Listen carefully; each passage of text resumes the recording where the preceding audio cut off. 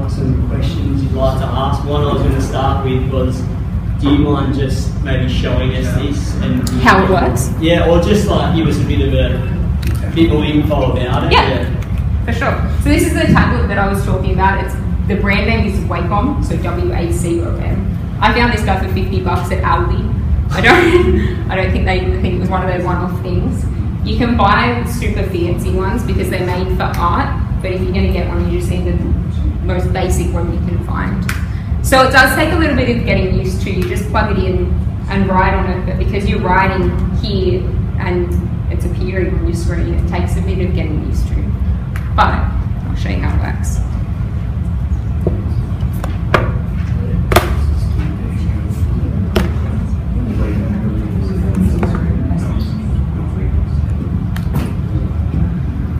So I use it in a program called Sketchbook, which is free to download as well. It's another art program, but that's just plugged in, and then you can write on it.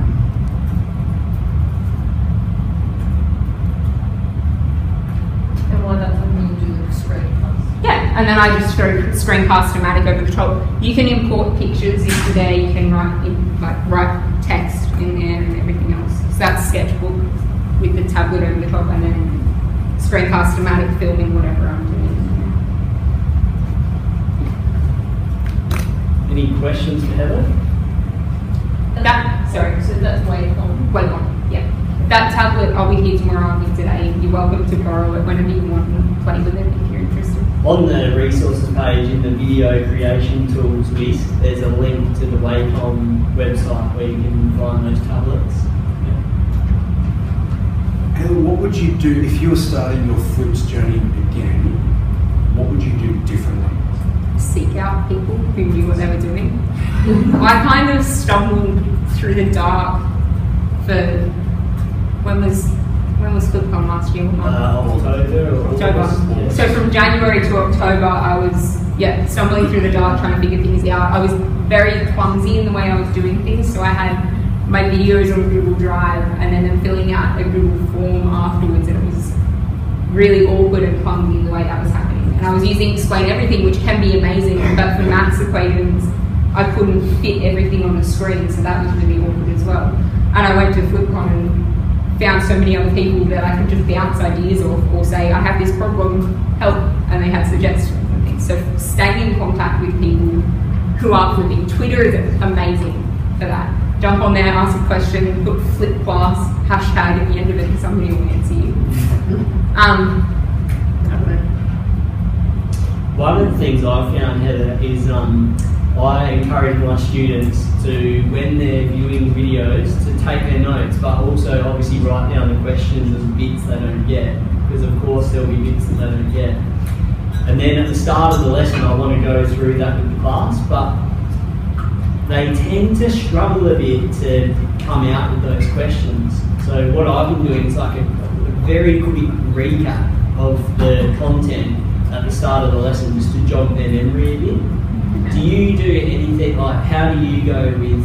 I don't. My year 11s and 12s, because they're doing Flip Mastery, they're all up to different places, stages, and they're all coming in doing something completely different. My year 10s are all over the shop as well, because like doing e-flip, it's still very flexible. They get up, minimum they cover is the 5-1, and then they cover the 5-2. So nobody's ever doing the same thing in the classroom. Sorry, just a question. Yeah. So the portable camera and then the Wacom, are they kind of doing the same thing? The document camera. So the document camera, yeah. Yeah. So the Wacom tablet looks like this, and the document camera is filming me writing on a piece of paper. So it's two different ways to do the same thing. The document camera, I do it for my E10s because it's very structured. If I'm filling in the same worksheet they have in front of them, and at this stage in the year they need that structure. I use it for other things. You saw me have a calculator there. So things that you can't do like this, I use it for as well. Like actually demonstrating which buttons to press on the calculator is awesome. I use this for most things, but I'm also getting a whiteboard as of Wednesday because with it I'm so excited. A whiteboard, like the glass thing that Jeremy was talking about before, because that's going to be for maths equations that become massive. That's just going to be amazing.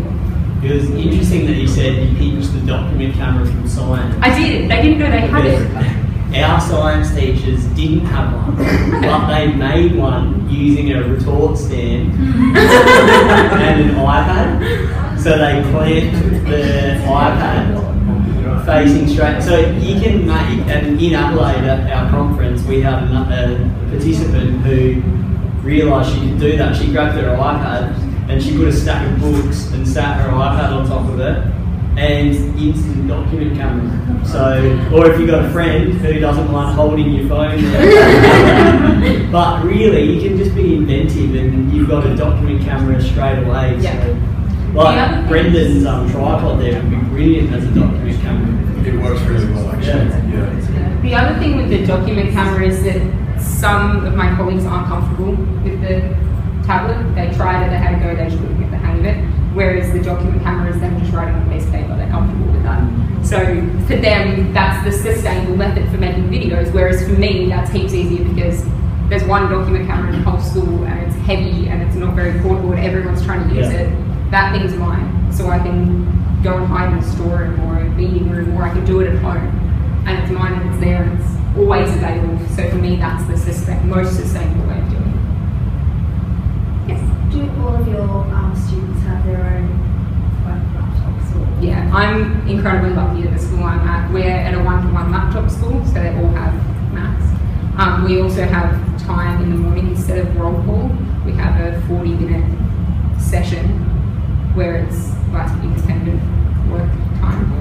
So they do homework or complete assessments, or we follow up behaviour concerns and stuff. But that means that if they don't have internet at home, they have that time that they can watch the videos. And I bet if they've got a choice of all their work they can do, I know what they're going to choose. A video rather than... That's right. Yeah, exactly. So yeah, I'm incredibly lucky with the hurdles that I didn't have to overcome, and a lot of people do.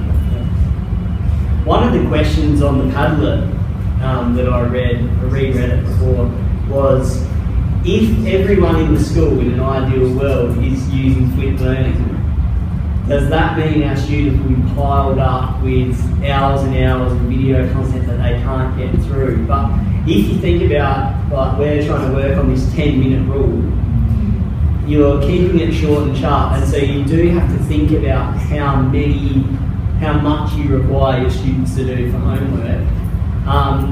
But really, it's probably, I don't know, in your case, Heather, like, well, it's mastery, isn't it? So they don't have to do a particular thing. Yeah, they don't. My videos, I try and keep them under 5 minutes. Yeah. But some concepts go up to 10 just because of the nature of whatever it is. But yeah, try and keep it under 5 minutes. For homework, they might only be watching like 1 or 2. Yeah, absolutely. So, and by the time, if it's a 5-minute video, by the time they pause it, take notes, everything else, it's maybe 15. Yeah. Maybe. So it's really not piling them up with mountains of work to do. No. All right. Any final questions for Heather? Oh, 2. Fiona had a question here. She said that she has an Android tablet, Samsung one. Would that work as a Wacom tablet or not? Is that more like an iPad?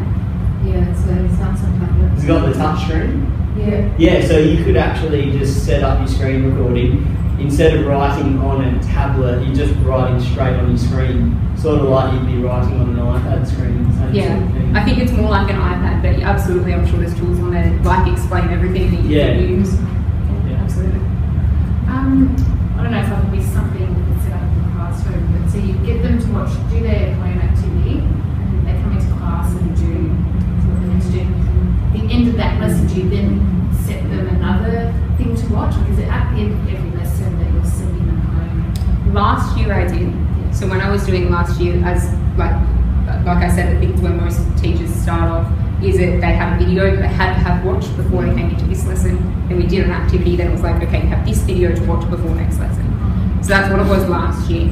But I still found that I wasn't quite where I wanted to be, with all the benefits that come with Flip Mastery and things. So with my seniors, it's, you have all this to do by this end date. So if they can watch it all in class and get it, all the exercises and things done in class, awesome.